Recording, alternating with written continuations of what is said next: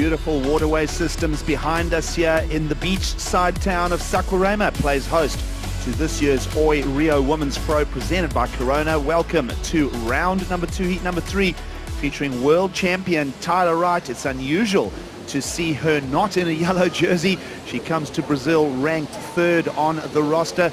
She is up against a wild card in the name of Taina Hinckel. I'm Gig Saliers alongside Peter Mel.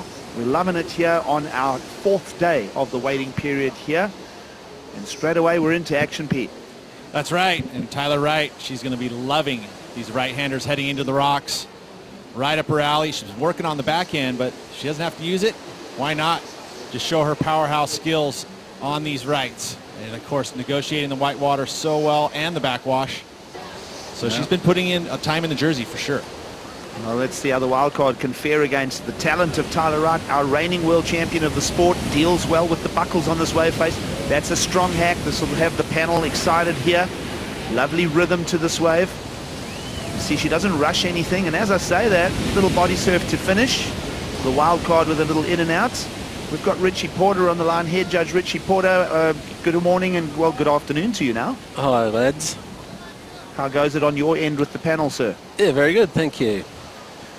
Looking at that 8.33 that's come in early in this heat for Taina Wright. We saw a great set of numbers for Nikki Van Dijk in the last heat as well. So those scores are available on that right-hander.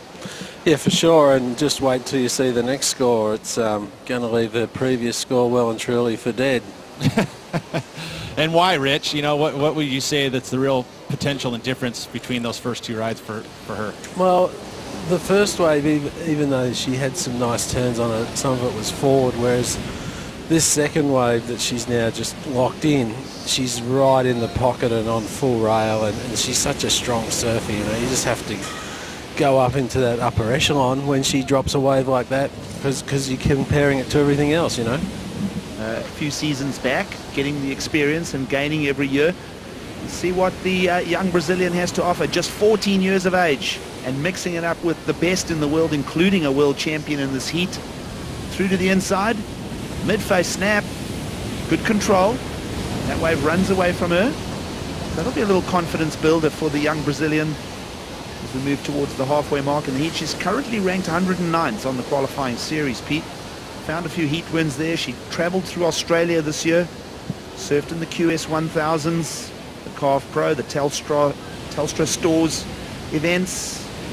But she also did the trip to Kiama for the World Juniors. Well, good for her, because it's all experience and learning, especially when you're traveling, you know, at such a young age. You see, nice turn there. The wave shuts down on her fairly quickly. But no problems for Taina Wright here. You said that at the beginning of the heat, Pete, that she would just steer this thing.